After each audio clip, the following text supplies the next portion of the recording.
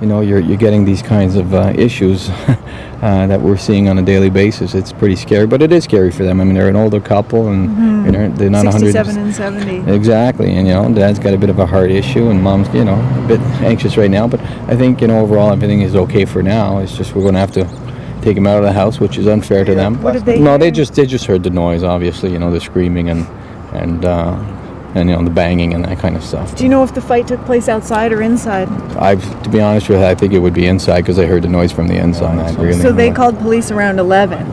Yes, and they called the bylaw bylaw officer. You know, they called bylaw? Yeah, the bylaw first. They were told to call the bylaw. How many people did you see there? You know, I was here at about 7 o'clock last night. To be honest with you, I wanted to go down and talk to the kids. There was about 12 kids in that place, and it's only like a bachelor apartment. So, but it's been like that forever. The night before, I had to call the police because they were fighting. It's not the first time, and as soon as they see, they stop, and we could hear them arguing downstairs. One young boy, I think it could be the young boy that got stabbed, I'm not sure. He came walking from pizza, and he was really wobbly. He was out of it, went downstairs, and it started over again, and it's crazy. It's just awful.